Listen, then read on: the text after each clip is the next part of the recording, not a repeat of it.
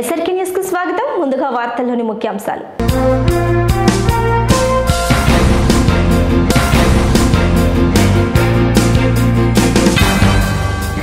Super star Krishna పార్థివ దేహానికి నివాళులర్పించిన AP CM Jagan.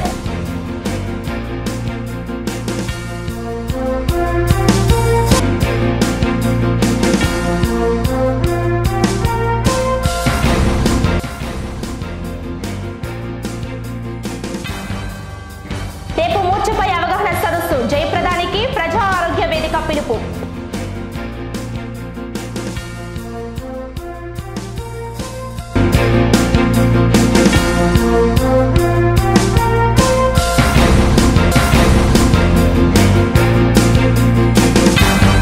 ఘనంగా బీసీకే రాష్ట్ర సర్వసభ్య సమావేశం. అతిథిగా హాజరైన తలైవ తిరుమల.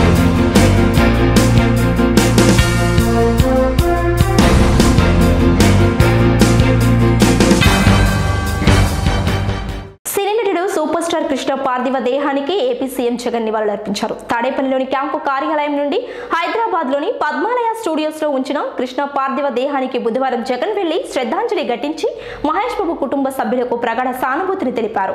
జాతీయ మూర్ఛరోగ దినోత్సవం సందర్భంగా ఈ నెల 17న బ్రాడీపేటలోని గురం జోష్వా విజ్ఞాన కేంద్రంలో అవగాహన సదస్సు నిర్వహిస్తున్నట్లు ప్రజా ఆరోగ్య వేదిక జిల్లా అధ్యక్షులు డాక్టర్ సత్యనారాయణ ప్రసాద్ వెల్లడించారు. బుధవారం బ్రాడీపేట గురం జోష్వా విజ్ఞాన కేంద్రంలో అవగాహన సదస్సు పోస్టర్లను ఆవిష్కరించిన సందర్భంగా సత్యనారాయణ మాట్లాడారు. ఎల్ఎస్ భారవి తదితరులు ఈ కార్యక్రమంలో పాల్గొన్నారు.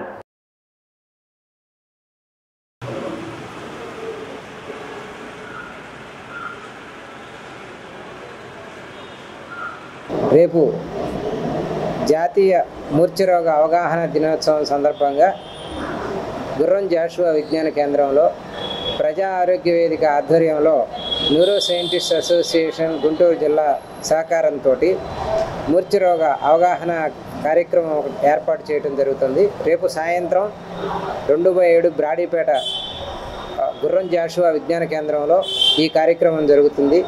ముఖ్యంగా గుంటూరు నగరంలో ఉన్నటువంటి ప్రఖ్యాత న్యూరో సర్జన్స్, న్యూరో ఫిజిషియన్స్ కూడా ఈ కార్యక్రమానికి హాజరయ్యి ప్రజల్లో మూర్ఛరోగం పట్ల ఉన్నటువంటి అపోహలను తొలగించడానికి ప్రయత్నం చేస్తారు. ముఖ్యంగా మనం చూసినట్లయితే మూర్ఛరోగం వచ్చినప్పుడు ప్రజల్లో చాలామందిలో ఏంటంటే ఎంతకాలం మందులు వాడాలి, వచ్చినప్పుడు ఎటువంటి జాగ్రత్తలు తీసుకోవాలి, ప్రథమ చికిత్స ఎలా చేయాలి అనేటువంటి విషయాల మీద కొన్ని అపనమ్మకాలు అయితే ఉన్నాయి. ఇటువంటి వాటిని అన్నింటినీ తొలగించడానికి గుంటూరు నగరంలో ఉన్నటువంటి ప్రముఖ న్యూరో వైద్యులందరూ కూడా రేపు ఈ కార్యక్రమానికి హాజరవుతున్నారు. కాబట్టి ప్రజలందరూ కూడా ఈ కార్యక్రమానికి హాజరయ్యి వాళ్ళ సందేహాలను నివృత్తి చేసుకోవాల్సిందిగా కోరుతున్నాను. వీసీకే పార్టీ రాష్ట్ర సర్వసభ్య సమావేశం బుధవారం అరండల్పేటలోని వీసీకే పార్టీ కార్యాలయంలో జరిగింది. ఈ కార్యక్రమంలో పార్టీ నాయకులు తలైవ తిరుమలకు పాల్గొని మాట్లాడారు.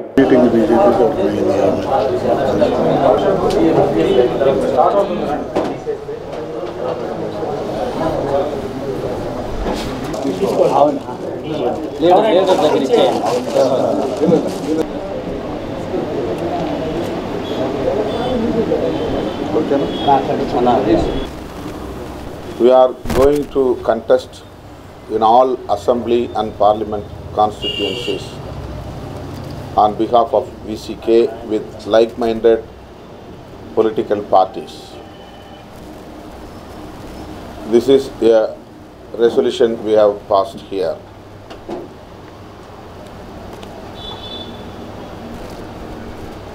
On behalf of VCK, we are going to file review petition in the Supreme Court against the verdict of EWS quota.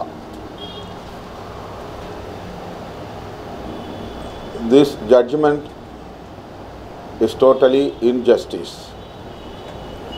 It's against the concept of social justice, which is provided by the Constitution of India.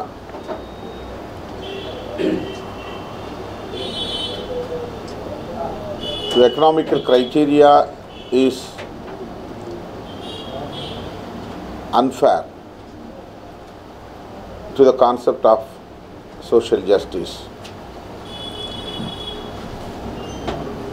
in the Constituent Assembly,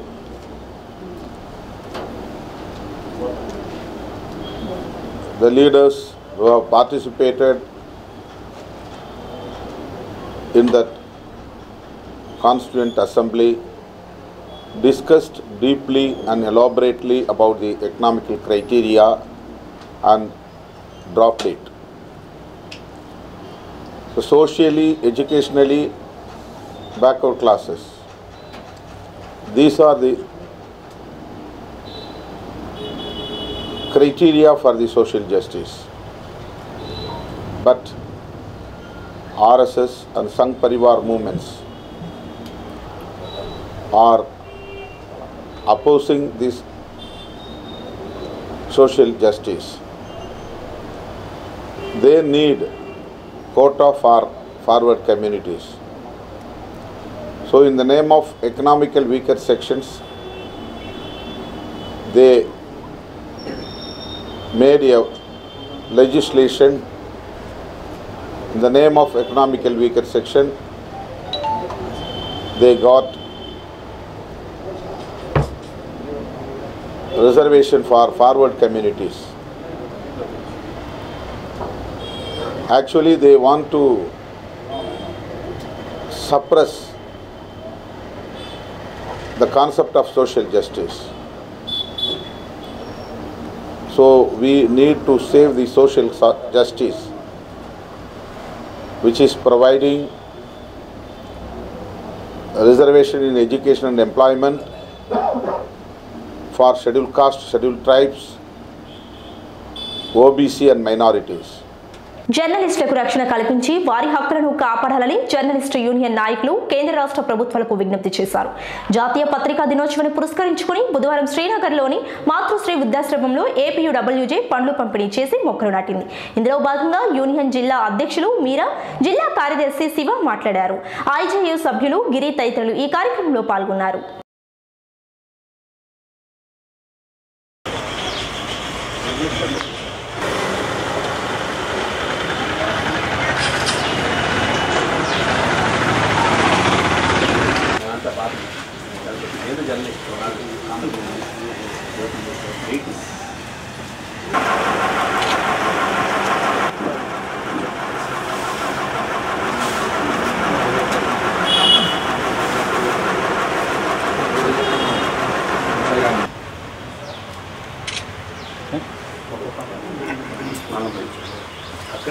photo है okay माउच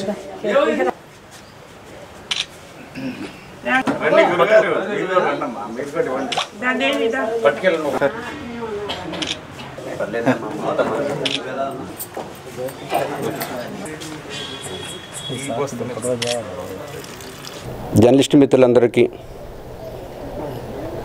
జాతీయ పత్రికా దినోత్సవ శుభాకాంక్షలు తెలియజేసుకుంటున్నాం.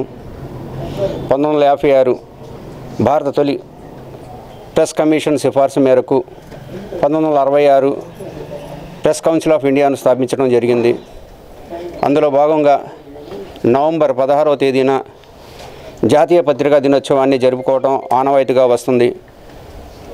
దేశవ్యాప్తంగా జర్నలిస్టులపై జరుగుతున్న దాడులను ఎప్పటికప్పుడు ప్రెస్ కౌన్సిల్ ఆఫ్ ఇండియా ఖండిస్తూనే జర్నలిస్టుల పక్షాన అనేక హక్కుల కోసం పోరాడుతుంది. ప్రపంచ దేశాల్లో కూడా ప్రెస్ కౌన్సిల్స్ ఉన్నప్పటికీ భారతదేశ ప్రెస్ కౌన్సిల్ ఒక ప్రత్యేకమైన ప్రస్థానం ఉంది. అందులో ఐజు Indian journalist union, Andhra Pradesh union of working journalist union సంయుక్త ఆధ్వర్యంలో దేశవ్యాప్తంగా రాష్ట్ర వ్యాప్తంగా జర్నలిస్టులపై దాడులు జరిగినప్పుడు వారికి మేము ఉన్నామని భరోసా కల్పిస్తూ ఏకైక యూనియన్లు ఈ రెండుగా మేము గుర్తిస్తున్నాం. అలాగే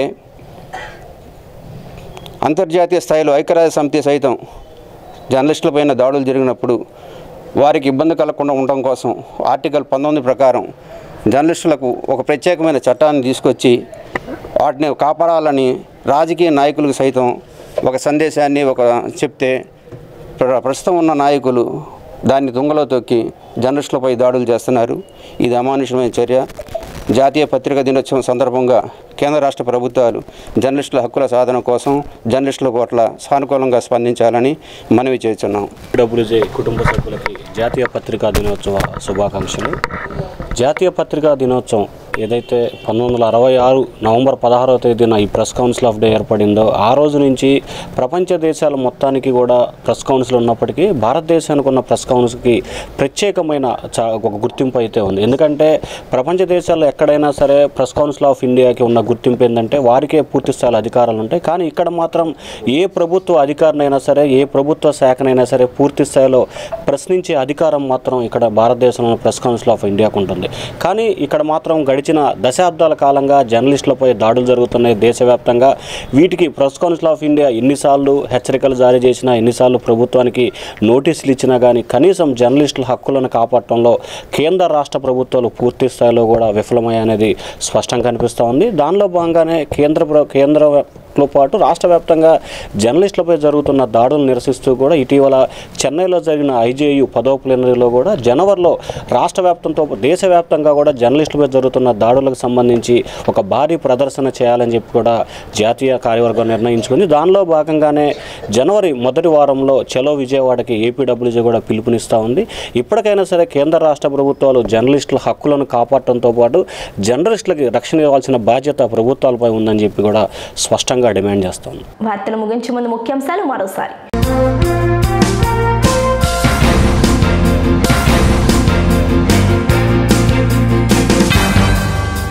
సూపర్ స్టార్ కృష్ణ పార్థివ దేహానికి నివాళులర్పించిన ఏపీ సీఎం జగన్.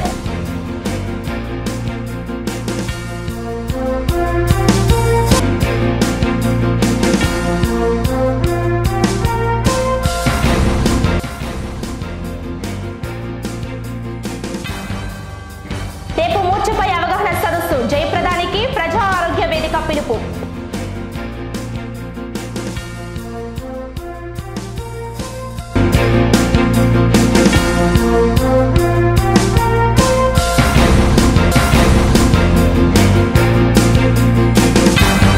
ఘనంగా బీసీకే రాష్ట్ర సర్వసభ్య సమావేశం. అతిథిగా హాజరైన తలైవా తిరుమల.